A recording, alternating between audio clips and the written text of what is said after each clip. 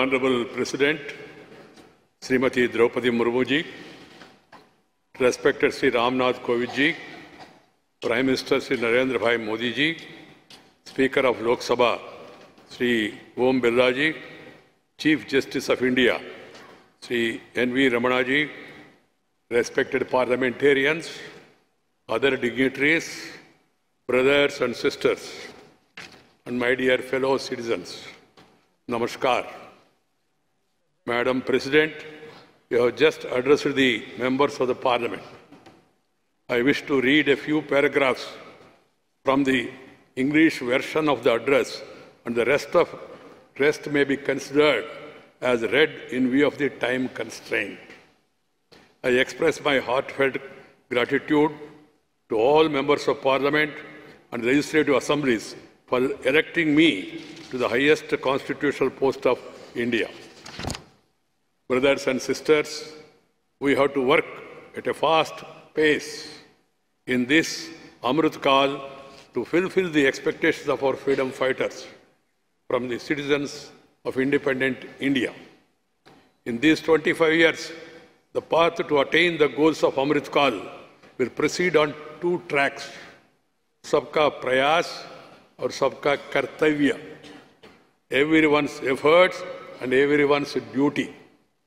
The new development journey towards the bright future of India has to be undertaken by our collective efforts following the path of duty. We will be observing Kargil Vijay Divas tomorrow, July 26th. This day is a symbol of both the bravery and the restraint of the Indian armed forces. Today, I extend my best wishes in advance to the armed forces of the country and to all the citizens of India.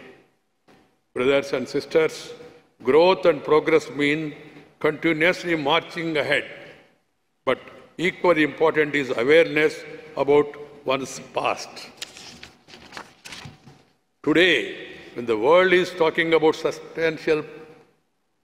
sustainable planet, the role of India's ancient traditions and sustainable lifestyle becomes more important.